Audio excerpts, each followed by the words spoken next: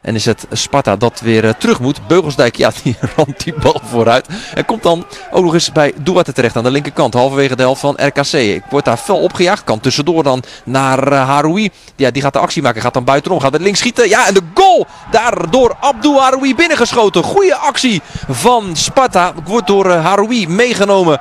De verdediger verwacht dat hij naar zijn rechter gaat. Hij gaat naar zijn linker. Gaat dus buitenom. En ramt de bal keihard binnen in de korte hoek. En daarmee is alle hoop voor RKC vervlogen. Want Sparta komt op een 2-0 voorsprong in de blessuretijd van deze wedstrijd.